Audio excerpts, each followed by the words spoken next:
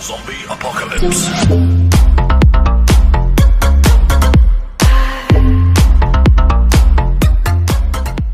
What's up guys, this little guy here was getting toasted on the two GPUs, and there is a very easy solution to this, and to get things back to normal. So from 60 degrees we're gonna cut that in half.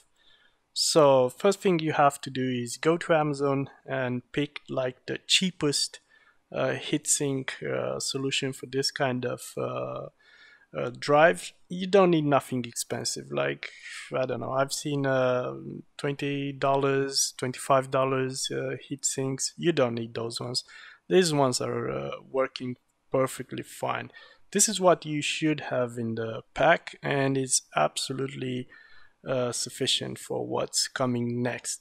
In the end, you will get something like this. I took out the brackets, the plastic ones, because in time, the blue thing is very sticky and will hold everything together.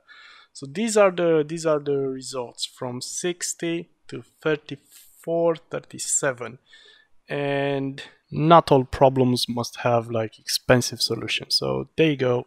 Thank you for watching, and see you in the next one.